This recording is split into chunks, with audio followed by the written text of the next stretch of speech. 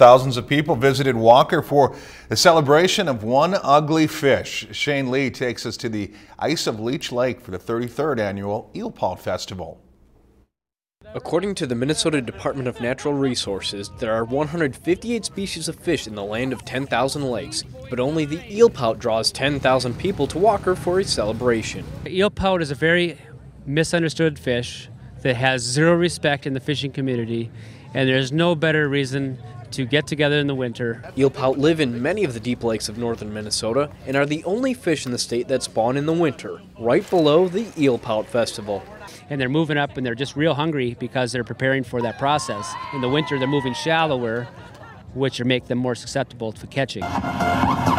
Contestants who had their fish measured had to do the Eelpout shuffle and bang the gong. What does it feel like to catch a fish worthy of its own dance? Well, like you're pulling up a log pretty much. Like pulling up something from the bottom of the lake.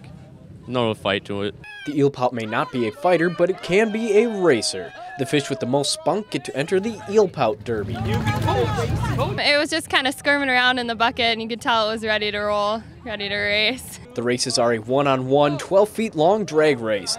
Contestants may tickle, splash, and encourage their eelpout in whatever way they see fit. I coaxed it, I just call it honey, tickled it a little bit. The loser of every race must kiss their eelpout.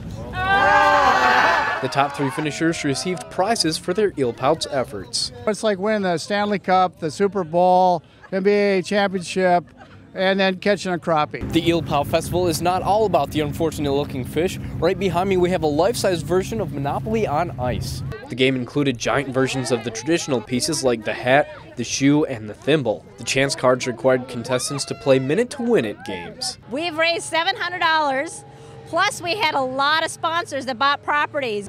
Total, we probably got a couple, 3,000 to 4,000. Whether people came for the fishing, the racing, Monopoly, or dog sledding, visitors were sure to find something interesting at the Eelpout Festival. Shane Lee, Lakeland News.